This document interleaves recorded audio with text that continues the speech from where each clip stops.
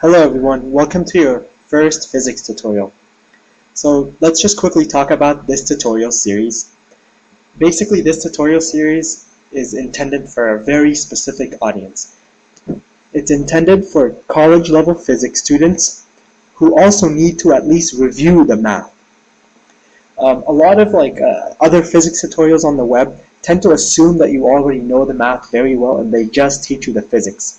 So this is for those students who need to at least review, if not kind of learn the math, because they're just not good at the math.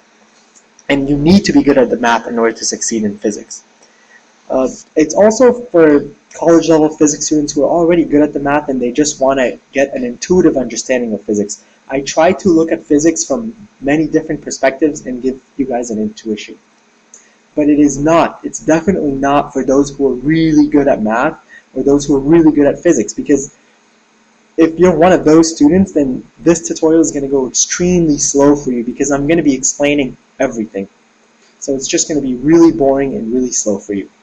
But if you are the type of student who's taking a college physics class and you just really need to brush up on the math, or you would like to learn the math, or at least learn the math in the context of physics, then this tutorial is definitely for you. Now, as I said earlier, there's many tutorial series on physics out there, so why would you pick this one? There are several reasons. The first one is that I'm going to go extremely slow. Now, for some of you, this is not a good thing, and for others, it is a good thing. So this is clearly meant for those of you who want to learn physics slowly, you want to digest it, you want to understand it, and you want to retain the information. I'm also going to be looking, because I'm going to be going slowly, I'm going to be looking at all the topics from many different perspectives. Now, throughout physics, I've noticed that you can look at anything in physics from two types of perspectives. You can look at things from an intuitive perspective, and you can look at things from a mathematical perspective. And oftentimes, you can look at things from several different intuitive or several different mathematical perspectives. So I'm going to be looking at the same topic, at the same problem, from a lot of different perspectives, and that's really going to hammer in the concept.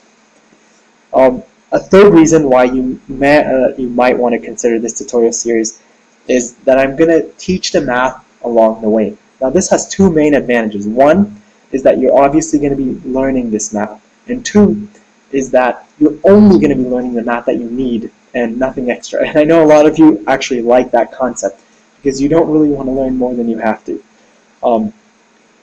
I mean, although I always encourage, if you want to learn more math, go for it. It's always, the more you know, the better. But if you learn the math that you need to succeed in physics, then you already know quite a lot of useful math. A fourth reason why you may want to consider this tutorial series is because I think that I'm going to be explaining my thought process when I'm doing the problems. So you're going to effectively learn by example how to think through physics problems.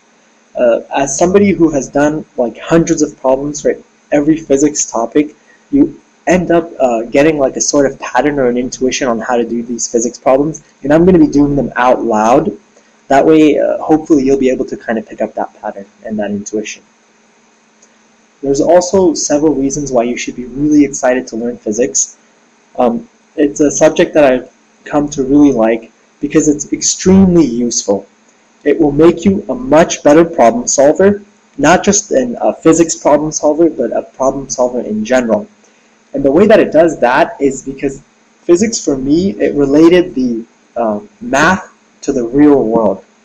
It was the first time, I always knew how to do math, but I didn't really know what it meant in the real world. And physics, really, to me, it told me, hey, math has a really useful application, not just a little game where you manipulate x's and y's and stuff like that, but it's actually extremely useful for quantitatively describing our world.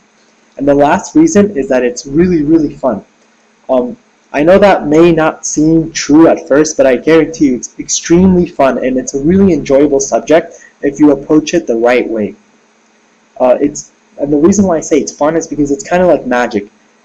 About a certain situation, you only know maybe one or two things. You're given one or two known pieces of information, and using physics, you can figure out almost everything else about that situation. So it lets you make predictions. It lets you find out things that you can't directly measure. And I think that's pretty cool. Okay, so the way that I'm going to structure this tutorial series is I'm going to try to feed you guys really small chunks of information, but it's critical that I feed you guys whole chunks of information. So I don't want to break it up into fragments. In other words, I don't want to break up physics into pieces that don't make sense. So when I break something up, I'm going to try to make it as small as possible, but while still keeping it like a whole topic. So after every topic that you learn, you feel like you learned something whole and nothing is missing. But I also want to try to keep these pieces as small as possible. So I'm going to try to balance those. Now the first small piece of information that we're going to learn about is dimensions and frames of reference. Now physics is used to describe our world. One branch of physics, called kinematics, is used to describe the motion of our world.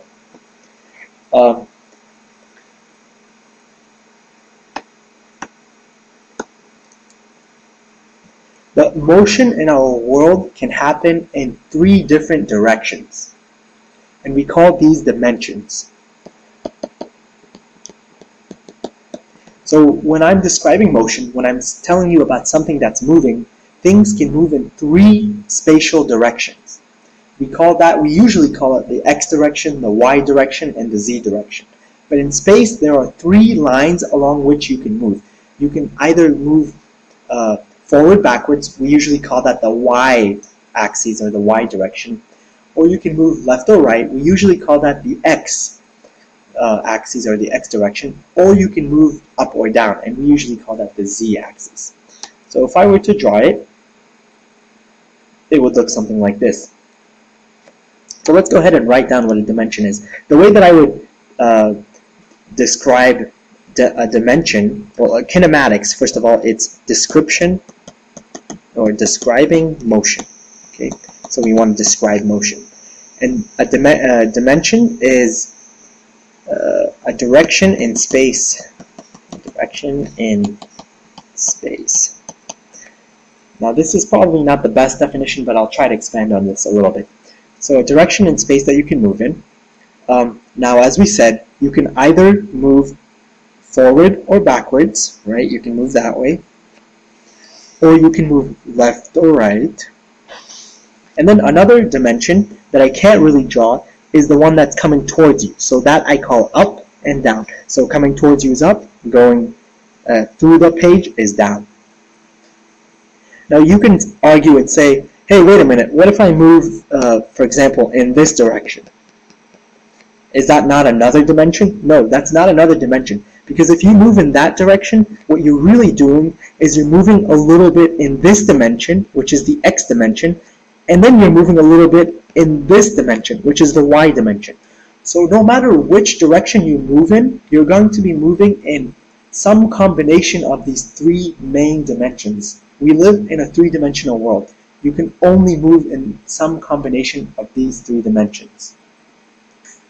The way that we name these dimensions is we call the left and right one the x dimension, we call the up and down, or the forward and backward one, the y dimension, and this one that's coming out at you, so imagine a line coming out at you, we call that the z dimension, so that's up or down.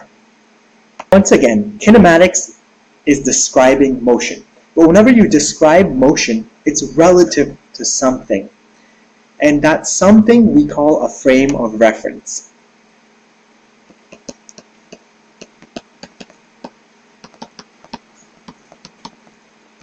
So a frame of reference is something that you are moving relative to.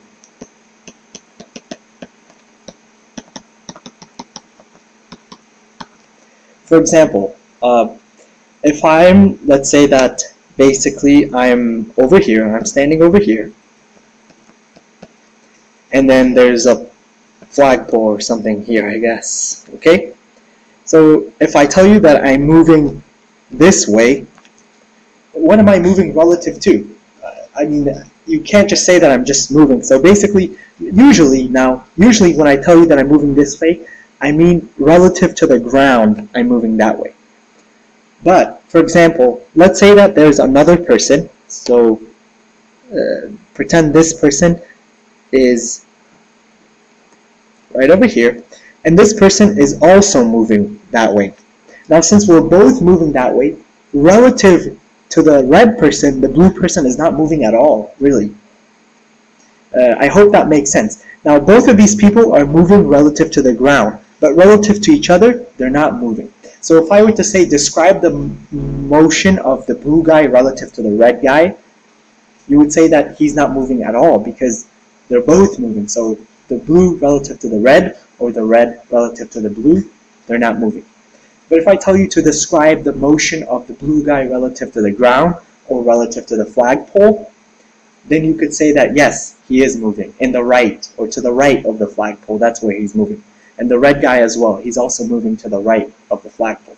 So the key thing to get out of this is that motion is always relative. There's no such thing as, you can't just say that I'm just moving relative to everything. No, that doesn't make any sense because you can't. It's always moving relative to some point. And that point we call frame of reference. Now, usually the frame of reference that we pick is the coordinate axis. Now, once again, this is the coordinate axis. So the purpose of this coordinate axis is to describe the dimensions that we can move in our frame of reference. So what is our frame of reference in the coordinate axis? The frame of reference is right over here. It's that. I don't know why it disappeared. There we go.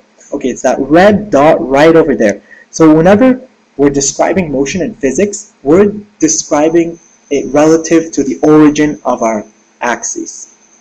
And then, so the first thing that you do in physics when you're describing motion is you pick a point that you're going to describe it relative to. And that's just as easy as putting your coordinate axis, putting the origin where you want. So you get to describe relative to what you want to explain your motion. Okay, so to quickly summarize, right now we're going to be focusing on the aspect of physics that focuses on describing motion. So we don't care about why these things are moving. All we're concerned about is to describe how they're moving and where they're moving, how fast they're moving, etc. So describing motion is what we're focusing on right now. Now, as we said, motion can happen in 3 dimensions. We usually represent these dimensions as axes, the x, the y, and the z. The x is left-right, the y is forward-backward, the z is up-down. Because motion will happen at some combination of these 3 dimensions. Now, if the motion, we'll get there later, forget about this. And then we talked about the frame of reference. The frame of reference is basically relative to the point that you're just going to describe your motion. And in terms of our coordinate axis, we said that the origin, this dot, red dot right over here, is going to be your frame of reference. So the coordinate axis serves 2 purposes when you're describing motion. It describes your frame of reference, and it also describes your directions. You get to pick both your frame of reference, and you also get to pick your directions. Now, when you're only moving in one of these directions, so if you're only moving in one of the dimensions, so in other words, if you're only moving in the x direction or the y direction or the z direction, only one of those, not any combination of them, but only one of them, then we call that one-dimensional motion because you're only moving in one dimension. And we're going to actually be talking about one-dimensional motion in the next video. So thank you for watching, and I'll see you guys in the next tutorial.